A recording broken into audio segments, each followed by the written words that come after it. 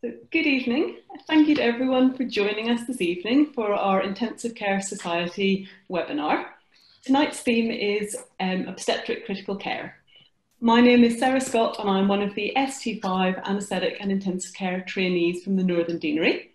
Tonight I'm joined by 4 excellent speakers who are going to cover some different aspects of looking after the obstetric patient who requires critical care. Our speakers tonight are Dr. Audrey Quinn, who's a consultant obstetric anaesthetist at James Cook University Hospital in Middlesbrough; Dr. Anita Banerjee, a consultant obstetric physician, acute physician and diabetes and endocrinology consultant at Guy's and St Thomas in London; Dr. Katie Cranfield, a newly appointed consultant in anaesthesia and critical care at the RVI in Newcastle, who has an interest in maternal critical care; and Katie Scott, who's a senior pharmacist with an interest in maternal medicine, who works within women's services at Guy's and St Thomas in London. During the talk, if you have any questions for our speakers, please jot them down in the Q&A box at the bottom of your screen, and we will address these questions at the conclusion of the 4th talk. So without any further delay, we'll start off with Dr. Audrey Quinn, who will talk to us about COVID-19 and pregnancy.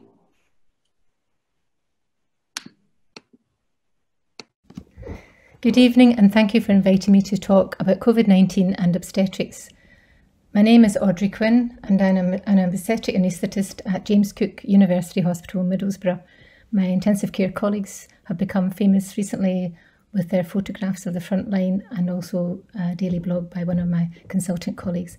And these photographs inspired me to do some paintings. This is one of our very busy intensive care registrar, and I'd like to pay tribute to them for all the work that they've done. The aims of this talk is to cover some literature and resources, to give you a snapshot of how it felt to be in maternity in the pandemic, maternal and critical care interface, and thinking ahead and working together now that we've got a little bit of a stopgap, hopefully not before the next pandemic or surge, but certainly as things have calmed down. The early information came in like a tsunami, and certainly this felt relevant. If we don't flatten the curve, there will be about 50 million COVID papers by the end of the year. The early papers from Wuhan in China, this report of 18 patients indicated that women were getting severe respiratory disease and it was also affecting their babies, and we were very concerned about this. But as time went on and ICNARC came out, we recognised that we weren't seeing huge numbers of patients coming through, albeit some were unwell. It came to around 6% overall. The paper in the middle came from France, and that was a large study of 33 French centres, again highlighting the severe respiratory distress and the fact that comorbidities are a big problem if the patients have them, and that they should certainly be shielding. I'd point you to the USOG webinar resource there down on the right-hand side, which is particularly good. Beverly Hunt talking about thrombosis, which of course is very relevant for us. And in the middle, I'm going to talk a bit more about the BMJ paper that came out in May, based on the UCOS survey system from all our maternity units, and a bit more detail on that shortly. The problem, of course, with the pregnancy is that although pregnant women are not thought to be more susceptible to the infection, the changes to the immune system can make them more vulnerable to severe infection. And we saw that with some of the previous viruses, the SARS, MERS and the H1N1 epidemic in 2009 in particular. Seeing papers from the early part of the pandemic, though, we were able to, in March, come to the conclusion, both colleges, that actually the COVID-19 itself wasn't a reason to deliver a baby, and that actually we could go back to determining the early iatrogenic deliveries by OBS indication and not to routine separation, which was to know at the beginning. The RCOG resources, 3 resources of note: coronavirus infection and pregnancy general guidance, maternal medicine services is a very useful document, and also occupational health advice. The paper below from New York State, Sutton, identified 13.5% asymptomatic carriage rate in their obstetric patients, and this was obviously a concern for us managing them, and it felt the same where we were coming from. The UCOS paper I mentioned earlier came out in May, is an important resource for us to clarify what was actually happening. We saw 427 deliveries in this report. 56% were BAME, 69% overweight or obese, 41% aged over 35, 34% comorbidities as we thought, 73% giving birth at term. 41 of them required extra respiratory support, 18 of them on ventilators, and 4 had ECMO. 5 patients died, 3 directly from COVID-19 and the other 2 from comorbidities. And 12 babies were positive for COVID, 6 in the first 12 hours after birth. And how this vertical transmission occurred is still unclear, whether it was placental, birth canal, or in breast milk. Here are another couple of colleagues. Isabel Gonzalez is working very hard with us in the enhanced maternal care unit and doing our audit and helping us with training the midwives. And there is Richard Cree with his blog, There Are No More Surgeons, which some of you might have heard of. What was happening in critical care? Well, actually, we had a talk from the CD, Michelle Carey, on Friday, and Middlesbrough was hit particularly hard, having twice the number of cases from the regional centre, 874, 104 critical care, 51 ventilated, and 24 patients prone for a very long time. The critical care outreach referral slide was particularly impressive, looking at the daily referrals, and you can see in April shot up to 60 per day. And delivery suite, we were having the usual patients entries coming in. We couldn't do anything about that. 5,500 deliveries a year, so it's a moderate size unit. Very early on, we had great virology support, and all the elective cases were swabbed 24 hours pre-op. Very quickly after that, the inductions, and this was before lockdown, and actually now all admissions, and we use 1 hour tests for emergencies. So this has aided us greatly in managing these patients. Phone consultations became the norm, early shielding. The patients were great at doing this. They didn't want to come into hospital. There was a little bit of an issue with partners, and we let them come in for birth, the birth only. Well, some units didn't let them come in at all, so we felt it was a good compromise. 15 cases overall. The patients presented largely with fever, cough, headache, although there are some unusual presentations. One went to the COVID ward at 26 weeks with also a UTI, and this was something that was highlighted early, that we were actually at risk of missing the ordinary common things in obstetrics, chorioamnionitis. One woman sadly had a eclamptic fit at home because she was complaining of headache and not admitted. We had no level 3 admissions. 8 of our staff were referred to Occy Health because, as I say, the asymptomatic carriage was high, and I think this had an impact. And the anaesthetic cover for delivery suite came from our COVID rota. So the general anaesthetists were drafted in for that, and we had to be pretty slick with our protocols and guidelines. So this is how it felt in the first month, certainly, trying to process all the policy changes and making guidelines and SPs. We adhered to the college hub guidelines, and the traffic lights were very useful. In obstetrics, a lot of our work doesn't require full PPE, obviously, labour epidural. But if we were taking the lady into caesarean delivery, the anaesthetists were wearing FFP3 masks if we felt there was a reasonable risk of conversion. And of course, general anaesthesia, being an AGP, had the highest risk there. In terms of management, we had SOPs coming out our ears for theatres and for our neuraxial techniques. We were trying to encourage patients to have early epidurals to avoid doing general anaesthetics. We had EMC guidelines quite early on, and we had an outreach pathway, although we weren't getting many replies to our phone calls and emails, particularly in April, as you can imagine. We had daily meetings cross specialty, which were taxing to say the least, but very, very productive. As you know, thromboprophylaxis was a big area of concern, and the guidelines came out quite early for the patients antenatally and postnatally, right up to 6 weeks. D-dimers aren't particularly useful in obstetrics, but they certainly are useful in the prognostic COVID situation. High fibrinogen is a hallmark of this. Microthrombosis in the lungs, and many of them required a CTPA. Level 3 case series indicate severe single organ disease. Prolonged ventilation is happening, patients 2 to 3 weeks and longer, and proning both pregnant and non-pregnant, but mostly patients are delivering because they're presenting in the 3rd trimester. Cytokine storm seems to be less likely, and most patients, there's a high rate of full recovery compared to non-pregnant for mother and baby, although there seems to be a high risk of delirium and thromboembolism. Remdesivir, steroids, all of these things relevant for pregnancy, and certainly a feeling that in pregnancy studies need to be to be done. Don't exclude our pregnant women unless you have to. Information for us obs anaesthetists, the OAA resources were fantastic. We had a WhatsApp group which was very useful of all the obstetric leads, and here is on the right hand side is a really good guide for enhanced maternal care or maternal critical care from Birmingham, looking at what's happened, useful advice for on the delivery suite as well as on intensive care. So this takes me on to the interface. Obviously early warning scores are essential, and you'll probably have heard me harping on about the fact we don't have a national one yet, and the left hand slide shows all the different thresholds we're using. This has been highlighted in the standards doc up on the left hand side. The Irish and the Scottish are ahead of the game here, but I have some good news to say that last Friday I had an email saying that there's a group forming for the National Early Warning Score in England for 2021. So that should help get our pathways and hopefully links with intensive care up and running better, because this certainly is a problem, getting the interface between critical care outreach and obstetric physicians really sorted and flowing well, and for each hospital with all the, nobody has a particular model that works for everyone, so we have to talk to each other to sort it out. I think it's going to be an interesting winter and autumn. We're going to head into the 9th month shortly anyway, but these women don't seem to be getting any small.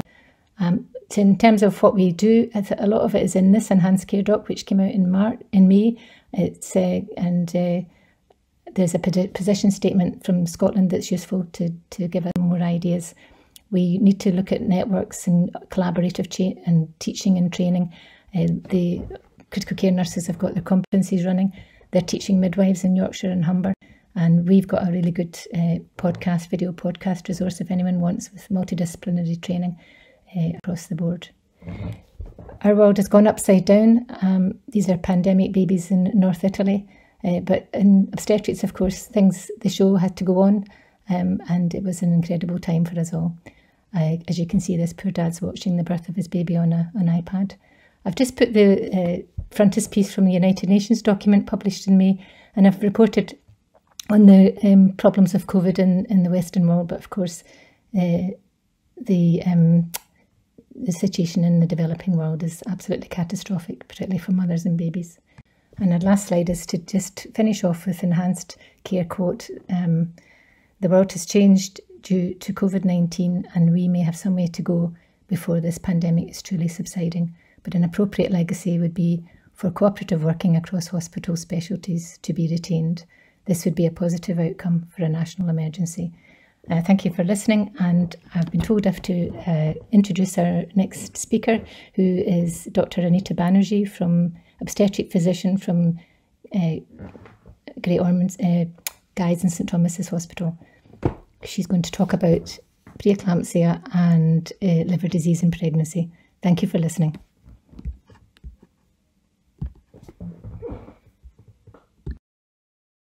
Good evening. I would like to thank the organisers today for inviting me to speak.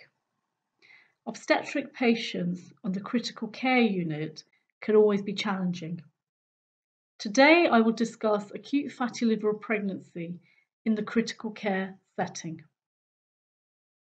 I will start with a case of a 26-year-old in her first pregnancy who presented at 35 weeks gestation with a 10-day history of nausea, vomiting and anorexia. On examination, she appeared to be jaundiced. Her investigations found her to have a haemoglobin of 127, which is raised in pregnancy as usually there is a dilutional anemia. Her platelets were low at 121. Her white cell count was raised. Her CRP was raised at 21. Usually this is less than 5 in pregnancy. She had an acute kidney injury with a creatinine of 199. In the third trimester, the creatinine usually is 77 micromoles per litre. Her sodium was low, her potassium was 5.6 and high. She had evidence of liver dysfunction with a raised ALT a raised bilirubin, and a coagulopathy. Her INR was raised at 1.6 and her albumin was 27. Her blood gas showed a metabolic acidosis with a lactate at 4.5 and the glucose at this time was 2.5. So what is the most likely diagnosis? We must first ascertain if this is an acute problem, which is the tables and figure on the left-hand side, or is it a chronic problem? Then we need to decide, is this pregnancy related or non-pregnancy related? Other conditions apart from acute fatty liver pregnancy include HELLP syndrome in the third trimester. When we are considering differentials, I would like to discuss the clinical overlap of acute fatty liver with other diseases. If we start with this busy table, and on the right-hand side, there is hemophagocytic lymphohistiocytosis, HLH. Then there is HELLP, hemolysis, raised liver enzymes and platelets. Then there is catastrophic antiphospholipid syndrome. Today I will not discuss TTP or sepsis, which may overlap with clinical features of acute fatty liver. I believe the diagnosis and therapeutic challenges faced at this time are really important to consider. If we think of HLH, it is a very rare condition. The true incidence in pregnancy remains unknown. It can either be primary or secondary. Primary usually is autosomal recessive disorder occurring in infancy and in childhood. During pregnancy, secondary HLH is probably more common and is associated with malignancy, sepsis, and autoimmune disease. The diagnosis is made if you have 5 out of 8 of the features that are present in the HLA 2004 classification of HLA. There are no established guidelines for the management of pregnancy-related HLH. It can present in the antenatal and postpartum period. Renal failure is not common. Neurological presentations include seizures, coma. Platelets can be low and sometimes very low, less than 20. There is evidence of coagulopathy, deranged liver function test, and the management of pregnancy-related HLH is very specific and is debated much in the literature and includes high-dose steroids, anakinra, and other medication and drugs that reduce the immune system and suppress it. HLH is more associated with a raised ferritin in the 10,000s and a raised triglyceride too. If we consider HELLP, which is more common in the obstetric arena and can ascertain 10 to 20% of the preeclamptics on occasion, it normally presents in the third trimester and postpartum. 3 to 15% can produce with an AKI, and they can have an eclamptic seizure. Platelets do fall, but not usually less than 30. 1 in 5 may have a coagulopathy and a deranged liver function test. Management is supportive, and delivery will actually improve outcome, as it is removal of the placenta that is helpful. Catastrophic antiphospholipid syndrome is also very rare and is characterized by multiple small vessel thromboses leading to multi-organ failure. It is associated with a positive APS screen and a history of previous obstetric losses, particularly miscarriages, in the first and second trimester. It usually presents postpartum and with an acute kidney injury. The platelets are normally not dropping However, there is evidence of coagulopathy and transaminase rise. Timely diagnosis and aggressive management is required for this disease. Acute fatty liver, I will discuss further and expand on this in the next few slides. If we refer to the diagram on the left-hand side, it is suggested that the pathophysiology is due to the impaired mitochondrial beta oxidation of fatty acids caused by enzyme deficiencies.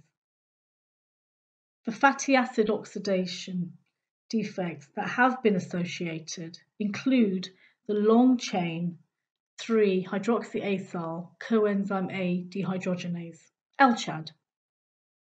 Deficiencies in this enzyme result in accumulation of hepatotoxic long-chain fatty acid metabolites.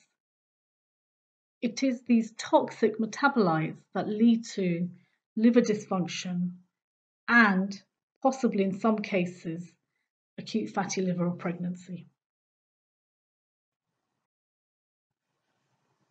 We will now discuss the epidemiology and clinical features of acute fatty liver or pregnancy. The prevalence is approximately 1 to 3 cases per 100,000.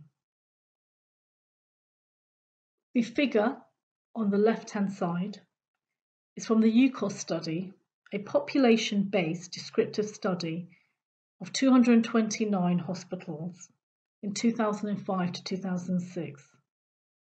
The study found 57 mothers had acute fatty liver or pregnancy.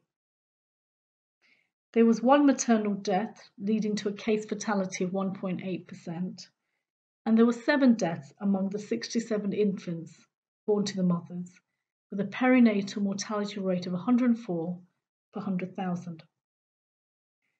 Acute fatty liver or pregnancy is more associated with multiple pregnancies, low BMI, and as discussed previously, in children with disorders of beta fatty acid oxidation. The diagnosis of acute fatty liver pregnancy can be made based on the Swansea criteria, where if there are more than 6 of the following features, in the absence of another explanation, this is more likely to be acute fatty liver pregnancy. In our case, she was vomiting, she had an elevated bilirubin, her blood glucose was low, she had evidence of a leukocytosis, her liver enzymes were raised, she had an acute kidney injury, and she had evidence of a coagulopathy. We can now discuss the temporal profile of the disease. The graph on the left from the UCOS study found 75% of the women were diagnosed antenatally, and 60% of them then delivered within 24 hours of the initial diagnosis. 25% of the women, the dark shaded columns, were of the postnatal women who were diagnosed with acute fatty liver pregnancy within 4 days of delivering. 1 in 6 were admitted to a liver unit. The second graph on the right reminds us of the post-delivery complications that are seen in acute fatty liver pregnancy, and I will discuss this further in the next few slides.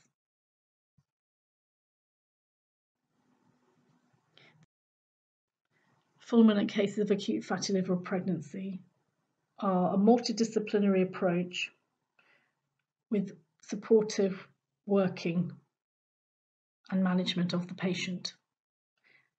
Early delivery, whenever feasible, should be carried out, and treatment that is required prior to delivery may include reversing the coagulopathy and discussing this with our haematology colleagues, with vitamin K, FFP, cryoprecipitate or platelets. There is now some data to suggest some evidence for N-acetylcysteine in non-drug induced forms of acute fatty liver or pregnancy, and this can be used safely in pregnancy. It is also important to review and look for transient diabetes insipidus and symptoms of polyuria and polydipsia, which are common due to diabetes insipidus.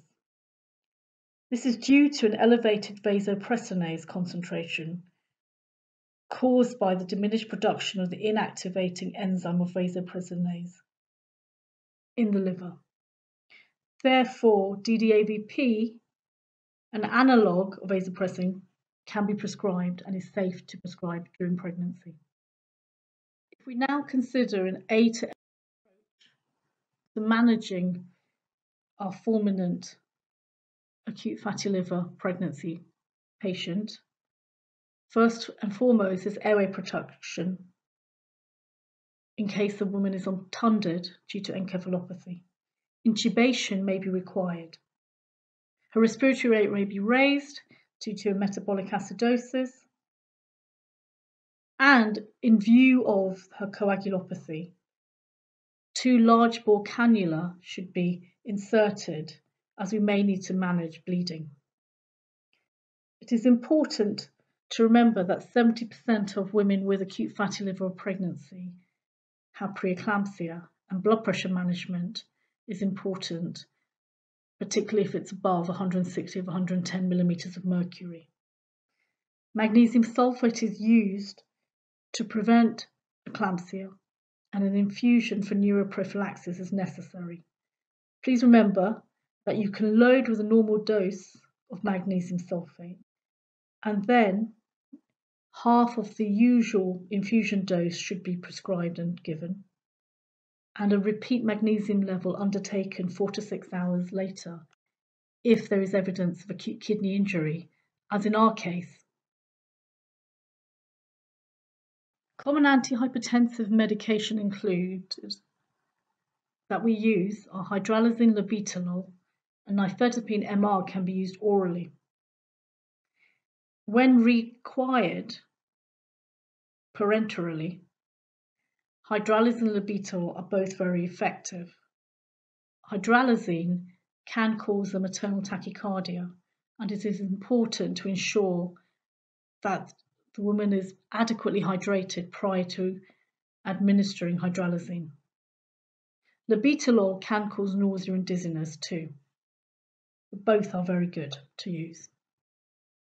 The aim is to have a blood pressure of less than 140/90. Continuing our ABCD approach, if we look at D for diabetes and disability, remember that a woman who's pregnant can have a fasting of approximately 3.5. Anything lower than that is abnormal. So in our case, when she had 2.5, this is very low, and you can consider an infusion of 10 to 20% dextrose. E is for exposure. There is a very high risk of profound coagulopathy and risk of bleeding. So expose the patient and look for evidence of bleeding. F is for fetus, and due to the metabolic acidosis, there is a high risk of fetal distress. And therefore, if there is evidence of this, appropriate timing and mode of delivery should be discussed and the risks versus benefits considered. A vaginal delivery may be more appropriate, will reduce the risk of bleeding. However, a caesarean section may be required due to fetal distress, and therefore there should be forward planning to consider all of these aspects.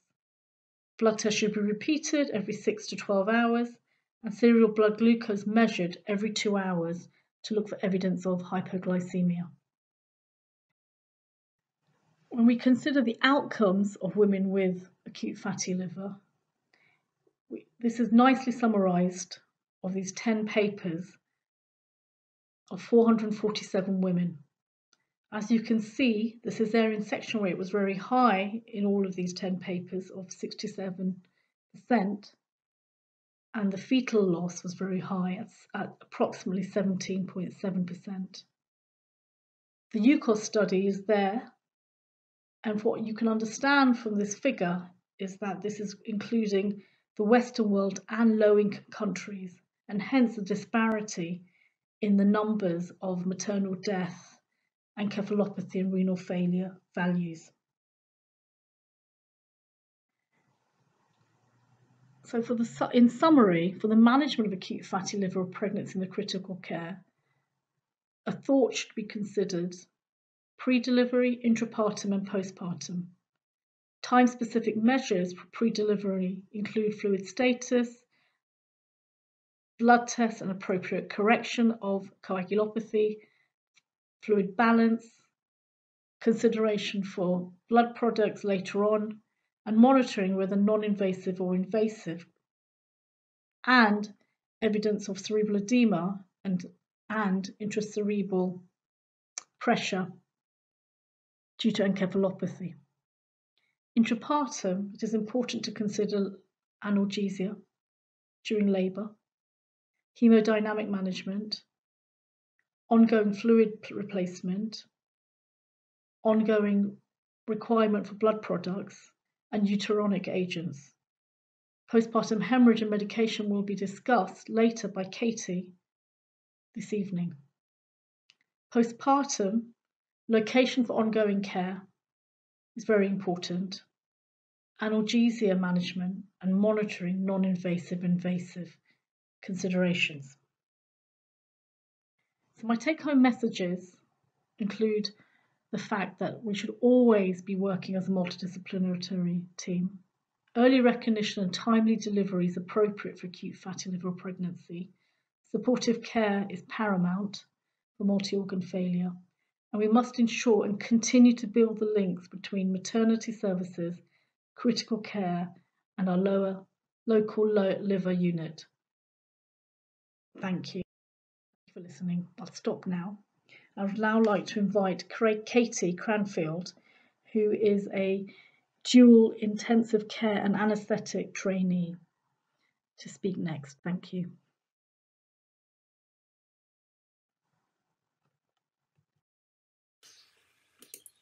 My name's Katie Cranfield and I work at the RVI in Newcastle upon Tyne. Within the UK, we're privileged to have a relatively low maternal mortality rate of 9.2 deaths per 100,000 women. However, more than 2/3 of these deaths are due to non-obstetric medical causes, as indicated here. Women who have died often have multiple health problems or other vulnerabilities. You're more likely to die in the UK if you're over the age of 35, of black ethnic origin, or 3 or more previous births during your pregnancy. Critical care admission rates are similarly low within the UK, at the rate of 2.24 per 1,000 women for obstetric patients. This is likely to be a significant underestimate of the number of women requiring enhanced maternal care, and a Scottish dataset has suggested severe morbidity in 7.3 per 1,000 women. Critical care admissions are usually short for obstetric patients, with 60% being discharged in less than 2 days. We've touched on the fact that women often share similar demographics to those found in Embrace mortality reports, and you're more likely to be admitted to critical care with preeclampsia, diabetes, or a placental disorder. Women are most commonly admitted to critical care due to obstetric hemorrhage or pneumonia, and we certainly go some way to preventing these so-called preventable deaths. But it does have a significant impact on women and families. Within the UK, women are almost always separated from their baby and partner upon admission. There are significant feelings of loss and grief around missing the baby's first few days of life, and worries about their own and baby's mortality. There are physical difficulties with caring for baby, difficulties in bonding, and families, particularly partners, are particularly affected and poorly supported. Families have found critical care follow-up particularly helpful. Even within a tertiary centre obstetric unit, the number of critical care admissions are likely to be low, and we therefore need to make use of all resources available to us to avoid relying on human recollect to provide good care to these women, whether that involves prompts, care bundles, guidelines not easily accessible. We also need to take into account the altered physiological parameters during pregnancy.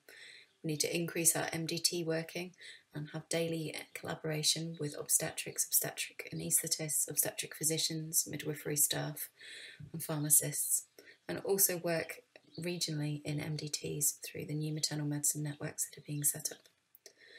Women are 10 times more likely to experience a VTE during pregnancy and up to 25 times more likely to experience a PE or a DVT postpartum. We should therefore use a pregnancy-specific VTE assessment and make sure that the prescription of low molecular weight heparin is appropriate. We need to consider the rhesus status of our patients and whether or not they require anti-D, and have an awareness of the enhanced maternal care guidelines. Does your unit need to think about transferring level 3 patients to a different unit? We should potentially also be seeing these women in our post-follow-up clinics. I would argue that we don't always need to separate the whole family. If you have a large cubicle, an awake mother and a well baby and father, perhaps we could look at caring for all members of the family together. We should certainly make sure we've got photos of baby nearby, encouraging clothing swaps with a muslin tucked between mum's breasts that can be swapped with one in the cot on a routine basis, so that both mum and baby have something that smells of each other. Pregnant women should be nursed in the left lateral position, and we need to try and include parents in routine neonatal care wherever possible, whether that's trying to make sure that nappy changing occurs on critical care or even baby checks up there. I'm not going to touch upon prescribing for breastfeeding within this talk. However, I wanted to highlight the fact that we really should promote maternal choice with regard to infant feeding wherever possible and support women in the choice they make. That might be through your obstetric unit's infant feeding coordinator or link nurses on your critical care unit to support women who are breastfeeding. We should also make sure that we're actively considering breast care in all women who are feeding, regardless of the age of their baby or child. The last thing that we want is women ending up with mastitis. There are a couple of things that I wish to highlight when considering cardiac arrest in this patient group. The first is the importance of manual uterine displacement, and the second is the vital role that resuscitative hysterotomy plays in survival. While studies have found that 60% of UK patients who experienced cardiac arrest during pregnancy survived, the median time from collapse to hysterotomy in survivors was 3 minutes versus 12 minutes. My key message is really don't wait for obstetrics. This needs to be done at the time of collapse. Think ABC knife, and certainly within 5 minutes. All you need is a scalpel and 2 clamps. It's a midline incision. And if it's not something that you're comfortable with doing, it may be worth seeking some simulation training from your obstetric team. You need to think about obstetric causes of cardiac arrest, such as hemorrhage or thrombus, either cardiac or thromboembolism. And in women who you're uncertain of the cause of arrest, consider an angio and PCI. 16% of maternal deaths in the last Embrace report were due to venous thromboembolism. Tachypnea, chest pain, persistent tachycardia and orthopnea are all red flag signs during pregnancy and should be appropriately investigated. There's a lovely summary of this in the acute care toolkit that I've highlighted below. A chest x-ray should be your first line investigation for shortness of breath and chest pain, potentially along with ultrasound scanning for a DVT if you're considering a PE. Don't use D-dimers during pregnancy, they're almost always raised. We should consider a point of care ultrasound in all maternal collapse cases, and that should include an echo to assess RV function and a fast scan to exclude an intra-abdominal bleed or an ruptured ectopic, plus or minus DVT scanning. If you're still considering a pulmonary embolus in a woman with a normal chest x-ray, a VQ scan should be your next line investigation, as it carries a lower risk of radiation to maternal breast tissue. We've already touched upon the importance of an appropriate VTE risk assessment within pregnancy. Physiological shortness of breath of pregnancy generally gets better on exertion, and it may be that exertional oxygen saturations can help you here. Cardiac disease is the largest cause of maternal death in the UK. You're 3 to 4 times more likely to have an MI during pregnancy or postpartum. DC cardioversion is safe during pregnancy, and a number of women died as a result of delayed cardioversion. We really need to highlight the importance of considering both ischemic heart disease and aortic dissection in this group, and also the importance of a low threshold for ECMO referral, both for respiratory and cardiac failure. Overall, one of the key findings from the Embrace report was the importance of making a positive diagnosis, not merely excluding cardiac or pulmonary emboli. I know you will all be comfortable with managing major hemorrhage, but there were a couple of key differences that I wanted to highlight with obstetric hemorrhage. The importance of using measured blood loss rather than estimated, as we're notoriously bad at assessing this. Considering whether or not your unit uses an obstetric major hemorrhage pack. Within pregnancy, women have fibrinogen levels of more than 2 grams per litre. In FFP, the fibrinogen levels are 1.5 grams per litre, and you're actually diluting a woman's clotting factors by giving her FFP. Our unit has no FFP in the first box and comes with cryo in the second box.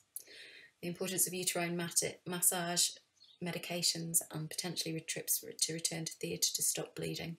Tranexamic acid is safe in this patient group, but particularly patients with preeclampsia, you do need to be aware of the risk of pulmonary edema and trali. Trauma is an aspect of obstetric care that we have very little data about at the moment, but we do know that there's an increased risk of domestic violence during pregnancy. Decision-making during trauma calls is often adversely influenced by the uterus and the baby. Should scan the patient and treat as necessary for mum. If you have a patient on a spinal board, the wedge should be placed underneath the spinal board, otherwise manual uterine displacement throughout the trauma call. And the role for early obstetric involvement and consideration of resuscitative hysterotomy if necessary. Overall, I wanted to highlight the importance of making a positive diagnosis. Your duty of care always lies with the mother, and you should not delay key investigations because of the woman's pregnancy. This is a patient group that relies upon MDT working, both locally, regionally and nationally, and I strongly feel that we should use all available resources and prompts that we can. I'm therefore going to leave you with this list of resources to screenshot or use as you see fit. Many thanks. Hello, my name's Katie Scott and I'm a women's pharmacist currently working at St Thomas's Hospital in London, and this evening I'm going to be discussing prescribing in pregnancy and breastfeeding.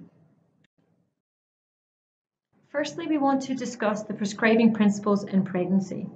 During the first trimester, drugs can produce congenital malformations, and the period of greatest risk is from the 3rd to the 11th week of pregnancy. During the 2nd and 3rd trimester, drugs can affect the growth and functional development of the fetus, or they can have toxic effects on the fetal tissues.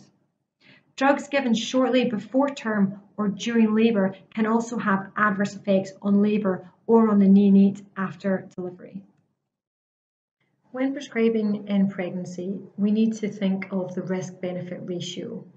Does the benefit of treating the mother outweigh the risk to the fetus? We follow some general rules that suggest using the lowest dose of the medication for the shortest period of time. Also, I stress the importance of utilising your ward pharmacist, whether that be your critical care pharmacist or your women's health pharmacist. Speak to them about these patients. Next, we will discuss pharmacokinetics in pregnancy. The absorption is affected due to decreased gastric acid secretion and increased mucus secretion, and this leads to an increased gastric pH. There's also a reduction in intestinal motility and reduced gastric acid secretion, and these both can affect drug absorption and bioavailability. Many patients suffer from nausea and vomiting, particularly in the first trimester, and this may affect the absorption of their medications due to their potential decrease the amount of drug available for absorption following oral administration. Distribution is affected due to the change in total body weight and body fat, and there's an increase in extracellular fluid and total body water. And there's also a marked decrease in the albumin concentration. And the reduction in albumin concentration will affect drugs that are highly protein bound, for example, tacrolimus or phenytoin. Metabolism is also affected through the hepatic metabolism, particularly the cytochrome P450 enzymes, and their activity can be increased or decreased depending on which enzyme. Now, this is particularly relevant to drugs with a narrow therapeutic range, as the increased metabolism can lead to subtherapeutic levels and worsening of disease control. And excretion, there is an increase in the GFR, with 50% higher within the first trimester, and this continues to increase during pregnancy. Therefore, there's an increased drug clearance in pregnant patients. Next, we're going to discuss the commonly used medications in critical care, as per this list. Any reduction in maternal arterial pressure can compromise uteroplacental blood flow, leading to fetal ischemia. For this reason, the use of vasopressors and inotropes in critical care are so important. We know the vasopressors alter the uterine blood flow. However, the risk outweighs the benefit to resuscitate the mother. Our first line is noradrenaline. However, we also use adrenaline. It is a tocolytic, and that is a drug that is used to suppress premature labour, and this can cause fetal dysrhythmias, but the use is well established in pregnancy. We use dobutamine, and this is used in combination with noradrenaline, and this allows for independent control at beta and alpha adrenal receptors. The use of milrinone, levosimendan, and isoprenaline, there is no published data, However, the benefit outweighs the risk. If the patient needs these medications, then we should use these medications. Vasopressin is a uterotonic. By that, I mean it is used to either induce labour or induce a contraction. And for these reasons, this is why it is not our first line. Many people are worried about sedation in the pregnant patient. However, we need to consider the risk-benefit ratio when we're treating these patients. Propofol is widely used and has a good safety profile. Midazolam is again widely used, and there is a risk of neonatal withdrawal, but this is only after prolonged use. Fentanyl is short-acting and is currently the drug of choice at my hospital. Morphine, again widely used. There is a risk of neonatal respiratory depression if used immediately prior to delivery. However, in the maternity context, morphine is our analgesia of choice in active labour. There is also the risk of neonatal withdrawal if prolonged use as well. Clonidine, there has a long half-life and there's a risk of accumulation which we need to be aware of. Analgesia in pregnancy. PCAs and epidurals provide good pain relief post-surgery, and postnatal patients and pregnant patients are no exception. To discuss simple analgesia, paracetamol is widely used and considered safe in pregnancy. With regards to ibuprofen, it may be considered in the second trimester up to 30 weeks gestation if the benefit outweighs the risk. However, we avoid its use in the first trimester if possible, and it is contraindicated in the third trimester as it can cause the ductus arteriosus of the baby to close prematurely. Therefore, we would recommend, if necessary, to use the lowest effective dose for the shortest period of time, ideally 2 to 3 day course. Dihydrocodeine is the opioid of choice for moderate pain relief in pregnancy and in breastfeeding. We avoid codeine in breastfeeding due to the unpredictable maternal metabolism, and this leads to the risk of overdose in the infant. We follow the RCOG guideline for low molecular weight heparins, and we use weight-based dose banding. And these are different to the adult guideline. Therefore, please be aware if you have an antenatal or a postnatal patient that you're using the correct guideline and the correct dosing of low molecular weight heparins. Low molecular weight heparins should not be given within 4 hours after a spinal anaesthetic or removal of an epidural catheter. Equally, catheters cannot be removed until 24 hours after treatment dose dalteparin or 12 hours after prophylactic doses. If a patient cannot have low molecular weight heparin, then they will need Flotrons or something similar. With regards to stress ulcer prophylaxis and prokinetics, PPIs, for example, pantoprazole and omeprazole, and histamine 2 receptor antagonists such as ranitidine are all safe in pregnancy. And with regards to prokinetics, we regularly use erythromycin and metoclopramide in pregnancy, and they are both safe. Commonly used medications in maternity. Fetal lung maturation is used in gestations between 24 plus 0 and 33 plus 6 weeks. We recommend that you follow your local guidelines, but normally it is either dexamethasone or betamethasone that is used. The reason we use these steroids are that we know that they readily cross the placenta, and we want it to pass from the mother into the baby so that it reaches the baby's lungs. As mentioned previously, uterotonics are used to help stimulate a contraction and are also used in the treatment of a postpartum hemorrhage. Oxytocin has a short duration of action and it is the preferred option in hypertensive patients. Ergometrin is very effective, however it is contraindicated in cardiac patients as it can cause widespread vasoconstriction. Carbaprost or Hemabate is very effective as well, however it's used as cautioned in asthmatics. Therefore, misoprostol tablets are a potential option, and the oral tablets can be used either vaginally or rectally. Treating sepsis in pregnancy. Firstly, we recommend that you follow your local hospital antibiotic policy. With regard to therapeutic drug monitoring such as gentamicin and vancomycin, we recommend that you use the most recent weight that you can for your patient. However, if this is not possible, then use the booking weight or the weight in early pregnancy.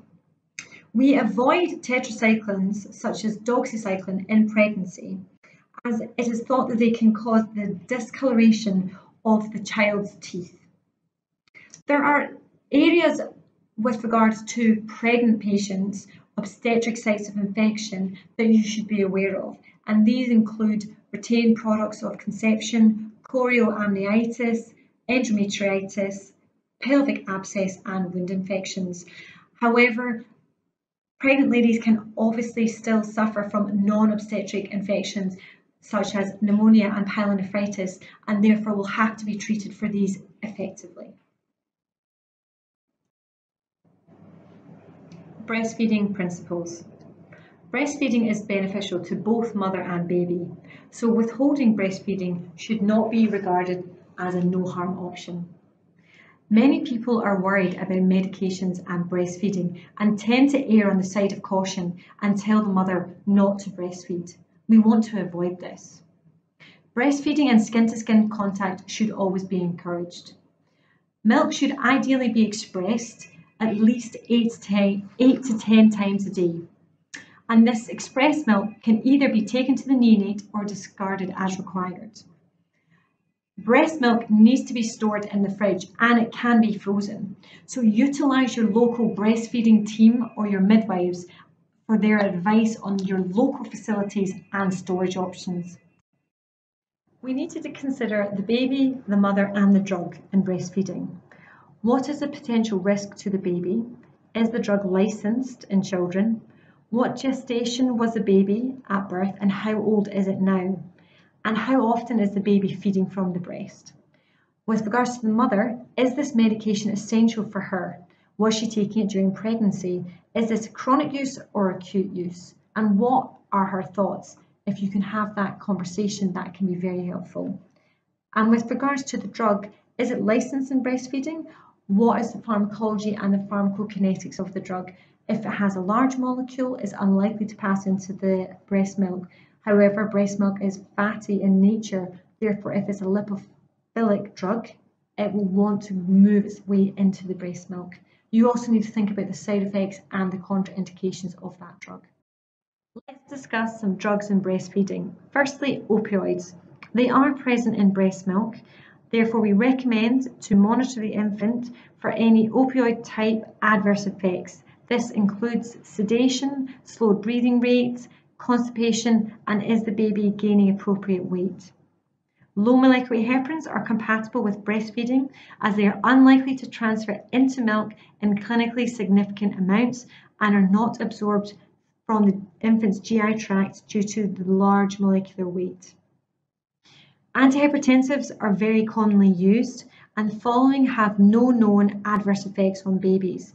This includes labetalol, atenolol, metoprolol, nifedipine, enalapril and captopril. Antibiotics are generally well tolerated, however they can disturb the baby's gut flora, therefore there is the potential for GI side effects. Of note, metronidazole can affect the taste, but this is not a reason not to use it. Laxatives, including lactulose and the macrogols, are compatible with breastfeeding as it is unlikely to be absorbed orally by the mother. Senna, short courses are compatible with breastfeeding as there is anecdotal information that suggests that there can be an increased case of diarrhea in babies. If you need to suppress the lactation of one of your patients, there is two ways of doing that. Firstly, there is the prevention of lactation using cabergoline 1 mg as a stat dose, and this is on the first day postpartum. If it's any other day, then you need to use the suppression of established lactation protocol, and this is cabergoline 250 micrograms twice daily for 2 days. This slide is some information sources with regards to pregnancy and breastfeeding, and I believe that concludes the presentations and we will be moving on to the Q&A section.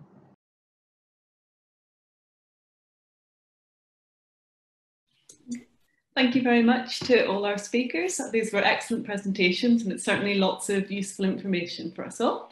I'd just like to remind everyone, if you've got any questions you'd like to ask any of the panellists, please pop them into the Q&A box at the bottom of your screen, as we now have some time for a discussion. So I wanted to start off by asking about the role of the critical care outreach team, now that we have a maternal national early warning score, and what the role really will be of the critical care outreach team in managing obstetric patients. That's maybe a question for me to answer, Sarah, or have. Thank you. Well, it's early days for the national score. As far as I'm aware, we're going to try and get some basic score by the end of the year. I'm so delighted. It's Tony Kelly, the head of patient safety for maternity, that set this up. But it's no mean task getting everyone together.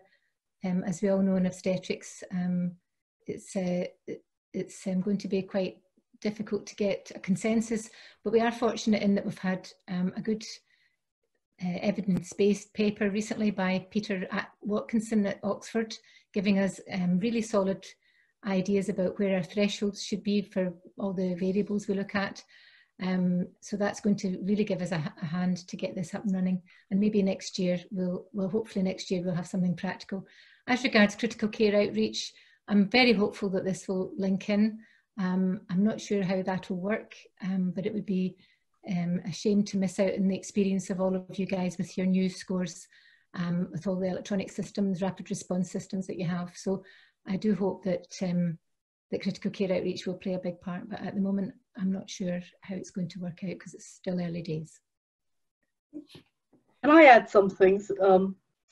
I think I absolutely agree with Audrey, but I'd also like to say that actually, if we look at COVID and we saw and understood how critical care outreach suddenly changed when they had to look at respiratory rate and oxygenation, even in non-pregnancy world, and when they then came into maternity, understanding the nuances and working together. So I think this is a great opportunity. I think the learning from this COVID time in the past 4 months across the country will actually give more buy-in, because usually what happens is, depending on which hospital you're working at, either critical care have very close links, or what happens is that they're just not there. They don't turn up there because either the woman goes to ITU, or obstetric anaesthesia are looking after them so closely. So I think the bridging will occur, and this is very, very timely. Can I just make one more comment? Actually, I didn't get a chance in the talk.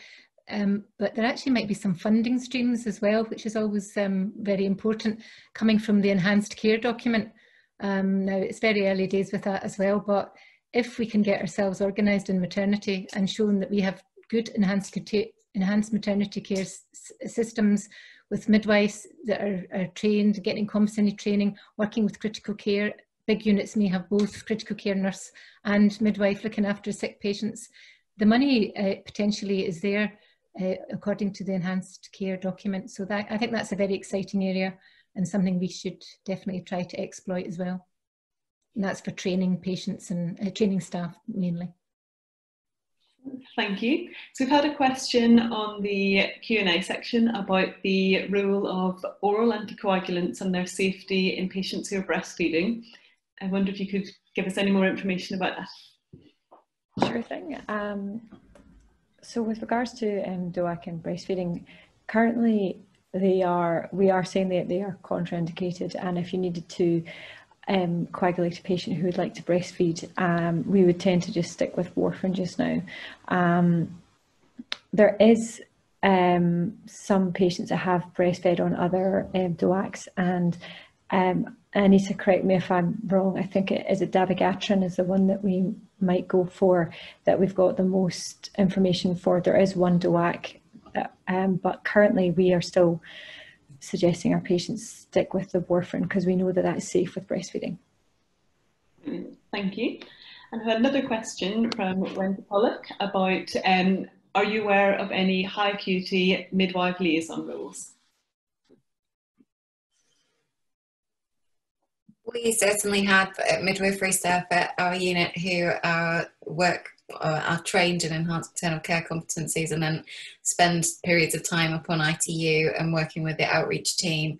In our unit, all of our core delivery suite staff have those competencies, but I don't know what it's like in other units. I don't know, Audrey, what it's like for you. Yep, we have we've based our competencies on the national document, enhanced care document, and our critical care nurses sign off the midwives that rotate when they start. They have a 6 weeks rotation to ICU or recovery, and then the more experienced ones will, I nearly said older, the more experienced ones will rotate and refresh as well.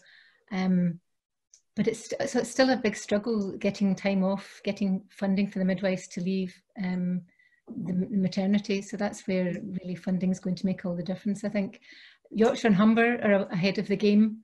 They've benchmarked all their maternities, and I showed you very briefly a slide of the critical care educator there, but they have got a competency package that will be signed off for every unit in the region in some format or another, depending on different sizes, how many they sign off, but they have got a formalised competency training package, which is great. Excellent. I just wanted to touch on, Katie, you mentioned the role of ECMO and how that we shouldn't be frightened to refer patients who may benefit. I'm just wondering if anyone has any experience about a referral process or any outcomes for patients who have required treatment with ECMO.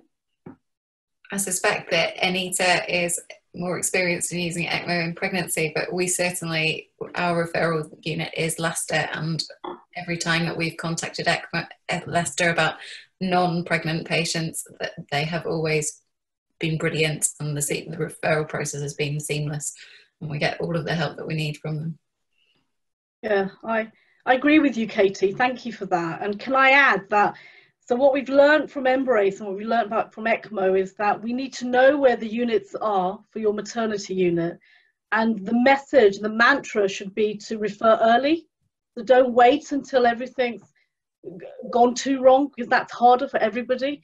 We also do have a large ECMO unit. We had ECMO during pregnancy, during COVID, and we normally have probably 1 to 3 women on ECMO every year for the past few years.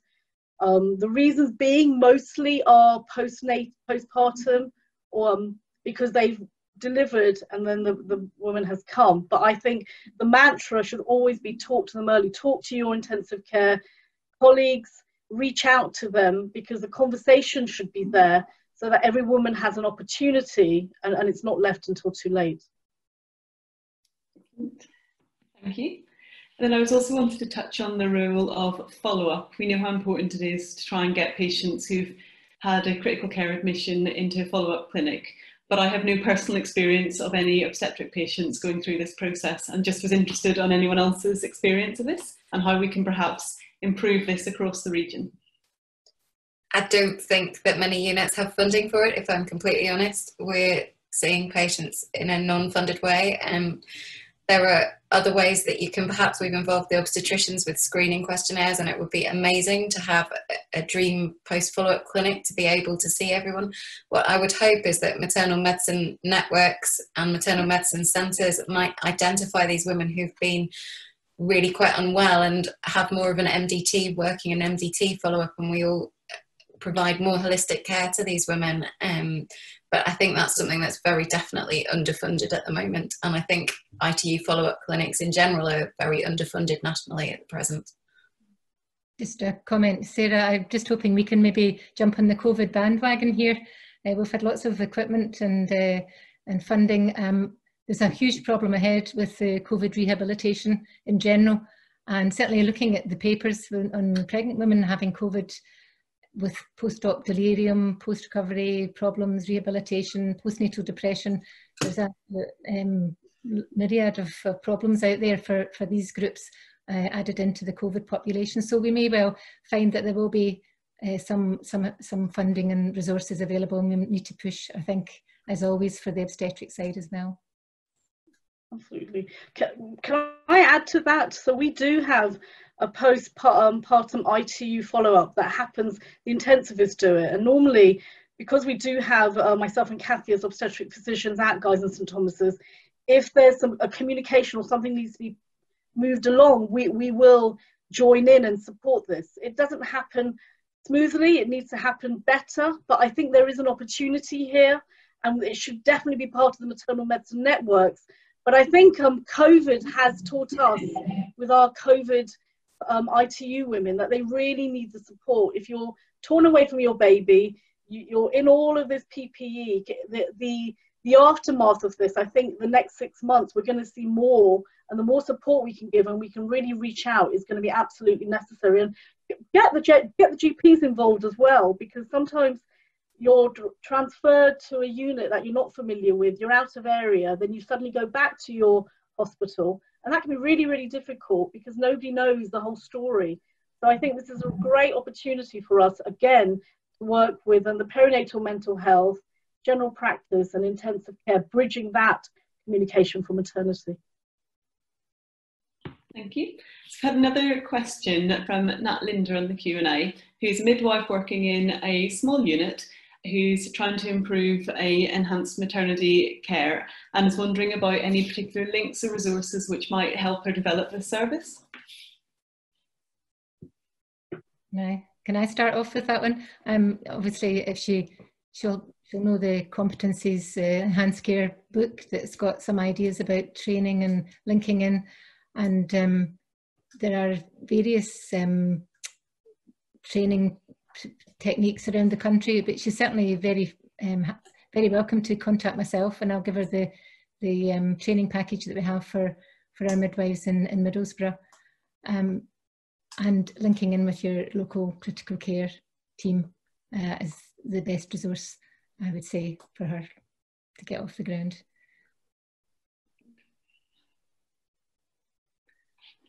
And I have another question then about patients who have liver disease in pregnancy and about intrauterine transfer, how this would be coordinated, and would this be interregional, and who might be involved with this, and how we could develop this service as required. A very good question. I'll start, and then please Katie and Audrey chip in.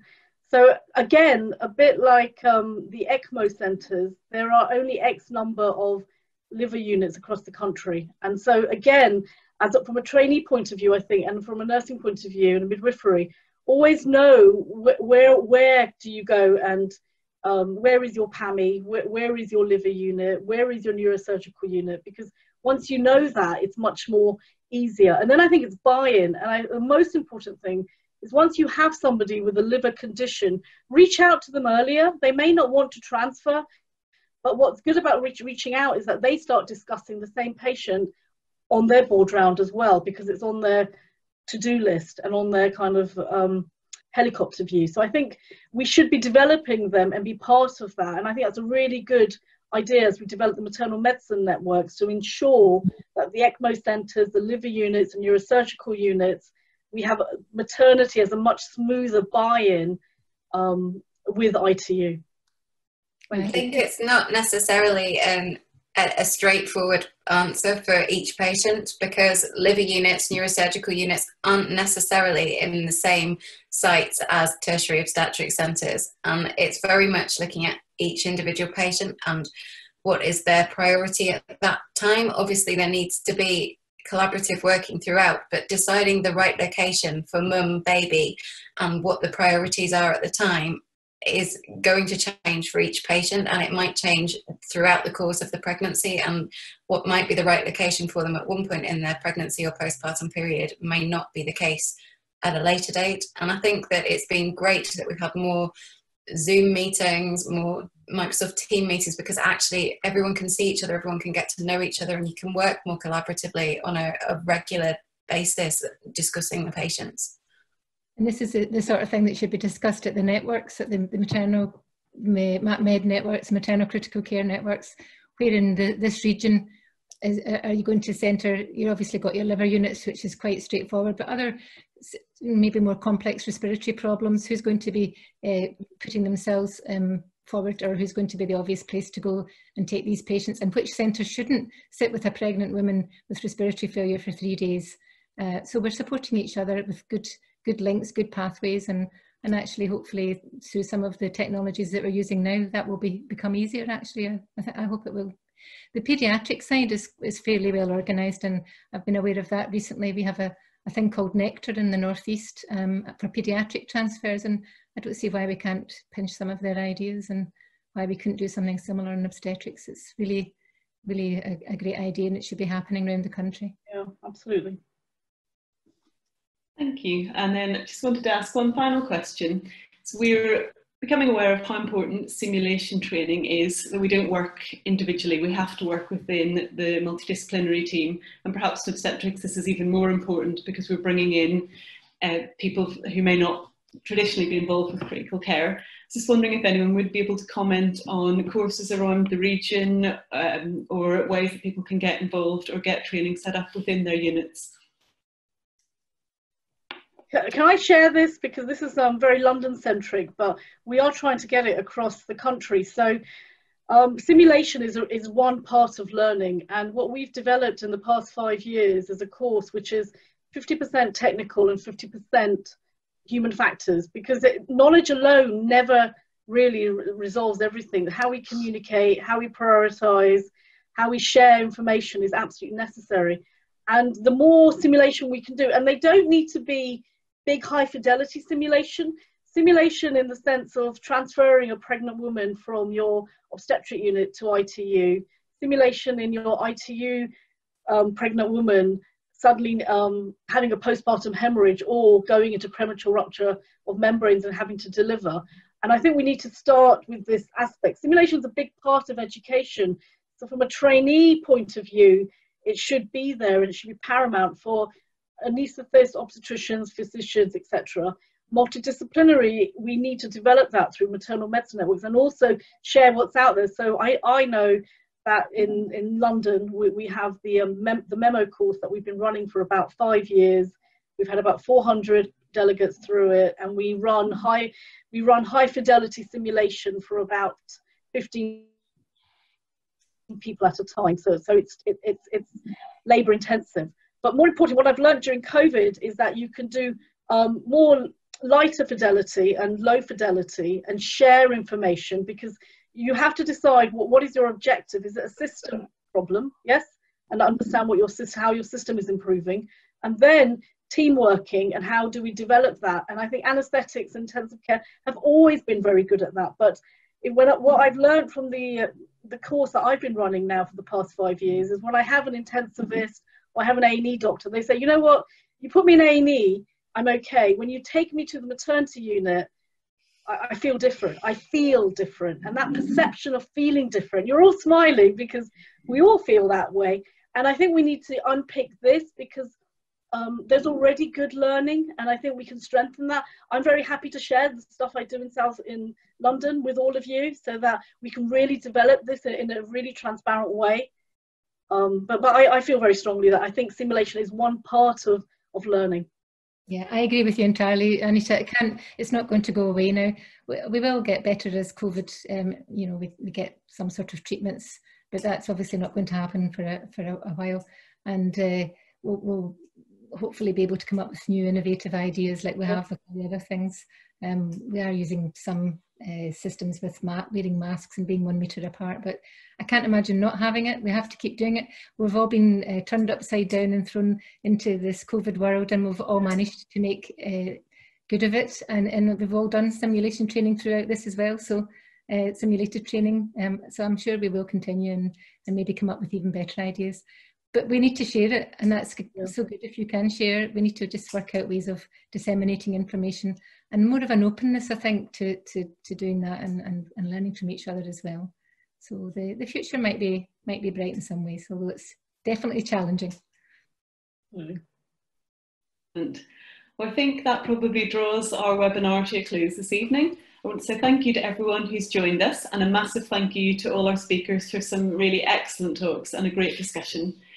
Please join us on the 27th of July for our COVID-19 Research What Have We Learnt webinar, and also have a look and subscribe to our Intensive Care Society YouTube channel, where you can catch up on previous webinars you might have missed, and then you'll be able to find a copy of this one in a few days' time. So thank you very much, everyone, and good night. You too, Sarah. Good night. Bye.